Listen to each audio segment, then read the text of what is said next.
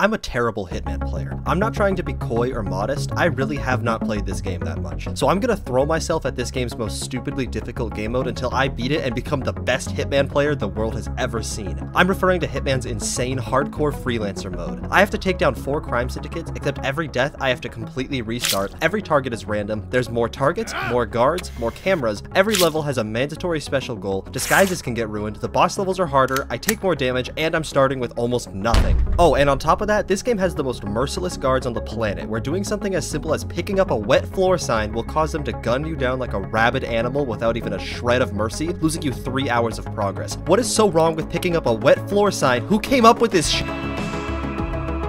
My journey began in the newest map in the franchise, Ambrose Islands. After doing some reconnaissance, I found a way to complete the mandatory accident kill. One of my targets was a chef, and by disguising myself as a cook, I was able to tamper with the gas stove and create a dangerous leak, causing both my target and the other cook to explode, securing me my first kill of the run. That was the easy part, now for the rest. I moved on to my second target, a woman who was hanging out by the slapping competition in the center of the map. As much as I wanted to get in a slap fight, I hid myself in the bushes nearby and got ready to take my shot. Unfortunately, the only silenced weapon I had left over from a previous video was a submachine gun. I tried to take a controlled shot, but ended up hitting the items and walls around my target, alerting everyone nearby. No amount of dodging and weaving was able to save me from 10 guards unloading lead into me, and I died, losing the only silenced weapon I had and forcing me to restart. So maybe becoming the best Hitman player in the world won't be as easy as I thought. This death wasn't all for nothing though. It taught me not to mess with the guards, and that I will not escape once I get more than one shooting at me at the same time, no matter how well I dodge and weave. I also learned that I am in desperate need of a silenced weapon, particularly a pistol.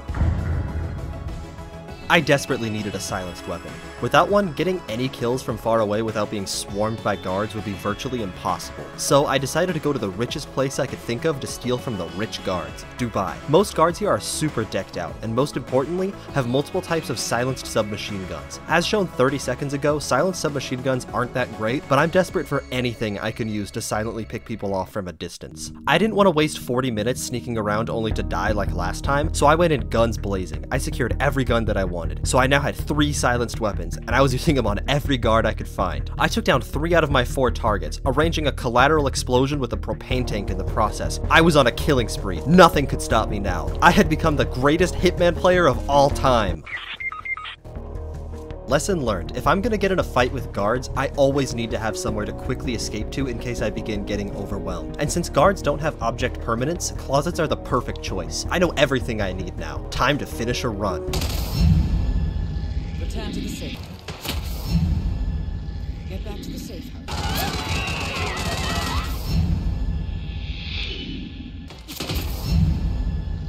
Get back to the safe house.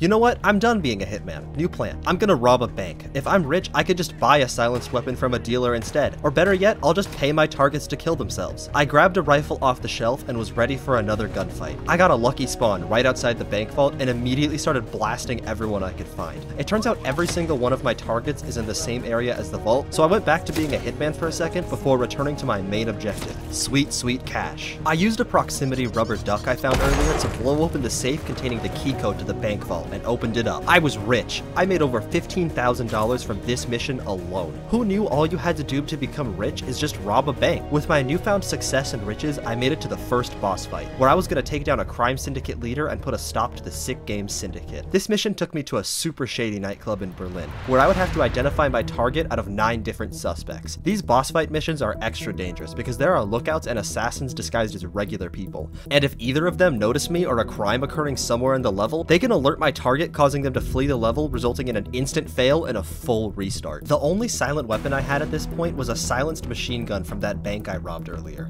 so I had no choice but to make it work. While I didn't have a silenced pistol, I had something incredible, a rubber ducky. This ducky explodes whenever I want it to, and nobody gets suspicious even if I throw it at someone and it immediately detonates. This will let me easily get my mandatory collateral explosion kill without getting killed in the process. I spawned at the top of a shady building towards the edge of the map and took out a lookout, a guard, and this guy who was walking around with $1,000 in his back pocket. I snuck my way into the nightclub and began clearing out different suspects one at a time. I was looking for someone who was blonde, had a necklace, earrings, a hat, and 2 personality traits. In other words, not a lot to go off of, especially since I have to get super close to tell if someone is wearing earrings. Eventually, I found my man. It was this guy. Trying to use the ducky on him in a public space was dangerous. Since duckies are so cool and sexy, everyone tries to pick them up the instant they see one. I need to make sure my target or his guard go pick up the duck so I don't kill the wrong person.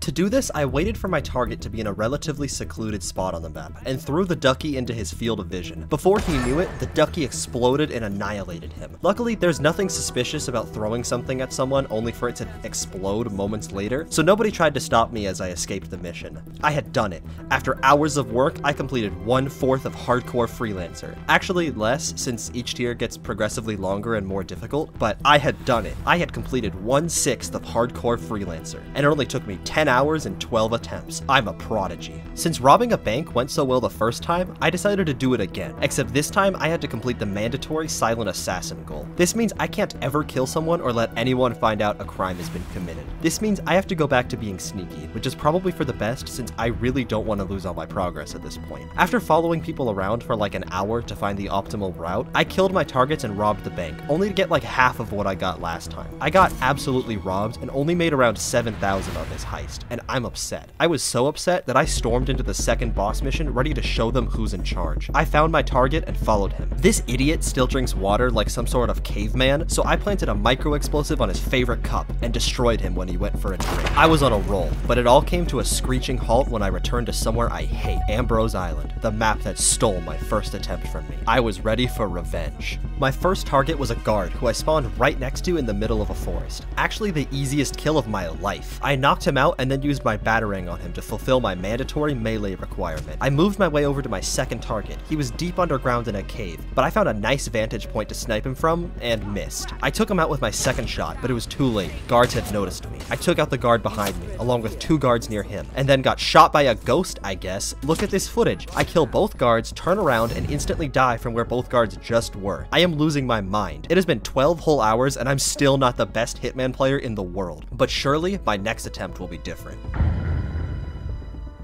I have reached a point of zen. Losing 8 hours of work means nothing to me now. I have a concrete strategy. I just need to hit my shots and play the best Hitman of anyone's lives. I start by robbing the bank. Easy. Kill a man trying to wash his hands to steal his phone. Easy. Explode a boss. Easy. Cheese the second boss with mass murder. Easy. Alright, we're back to where I had my run mercilessly taken by Ambrose Island, and I am way too scared to take my revenge, so we are not going back there. I was in a flow state of murder at this point.